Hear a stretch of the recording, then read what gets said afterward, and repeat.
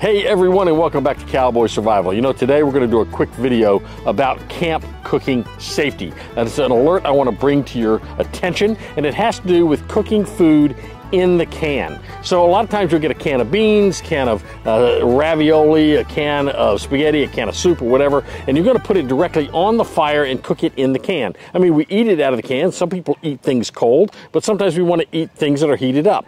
Now, if you read the instructions really carefully, what it'll tell you is it's okay to cook stuff in the can if you take that can, set it into a pot of boiling water on top of another pan. Sort of a double boiler kind of approach. You don't set the fire directly on it. So if you set this down in a pot of water with water around it and heat it up that way, that works. But it doesn't work to heat this up directly in the fire. Now the reason for that is the way these cans are made. So this is a steel can, and these cans, once they're made, they can have a lot of things in them, particularly things that are acidic, like tomatoes for tomato sauce or you know, in tomato soup or something. And the stuff that's in the food that's in the can can actually be corrosive to the metal. It can actually react with the metal, and it can cause the can to corrode, and it reduces the shelf life of whatever's in the can. So what the manufacturers do is they put a lining on the inside of this can. I don't know if you can see it. It's kind of goldish in this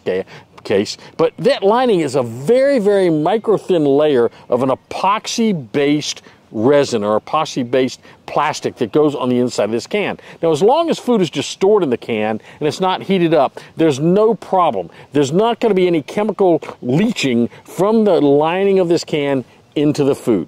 Now, it's also important to understand that what they use for this lining generally would be considered toxic. It's okay for that stuff to touch the food as long as the food is in a cool, shelf-stable form, because it's not going to interact. The heat's not going to cause any corrosion, any breakdown of the material. But once you heat this can up directly in the fire, that lining is going to start to break down. And when it breaks down, toxins are going to be released into your food. These toxins are bad for your body. Would it hurt you to eat it once? Probably not. But it's not a good idea to do that on a regular basis. So what we're going to do is I'm going to do a demonstration. I have cleaned this can thoroughly, and what I'm going to do is I'm going to put water in it, and we're going to boil this water on my camp stove, and we're going to see that there's a light scum that'll show up on the top of that water. And that top of the water is actually, that scum is actually some of the chemicals from this lining on this thing that's leaching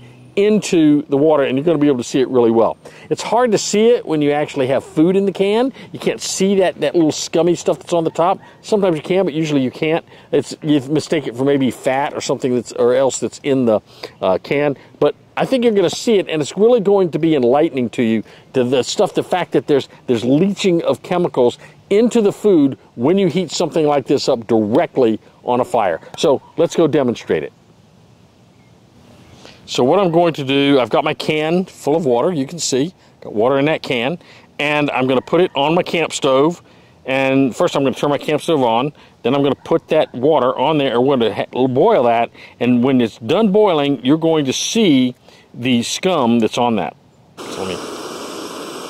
So you can see that water is clearly boiling. Matter of fact, it's about to boil over. I'll turn this down just a little bit. So that water is boiling vigorously at this point. I'm going to let it boil for just a little while to simulate the cooking or heating up of a can of soup or a can of chili or beans or something of that nature. And then we're going to let it cool down, and we're going to take a look at what's left on the scum of that, on the surface of that water.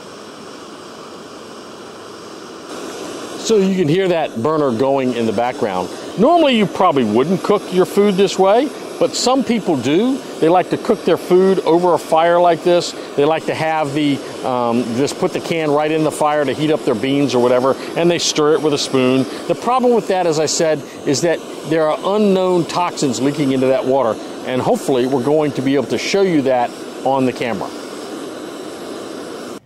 So the camera isn't picking it up very well, but there is a real slight film on the top of that water.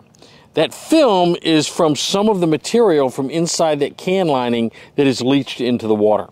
So while the camera's not picking it up, I can assure you that film is there. And what I would tell you is you have to be careful. You don't necessarily want to ingest that. Again, you might ingest a little bit of it once in a while. It's probably not going to hurt you. But if you ingest a lot of that, it could be pretty damaging over time, I would think.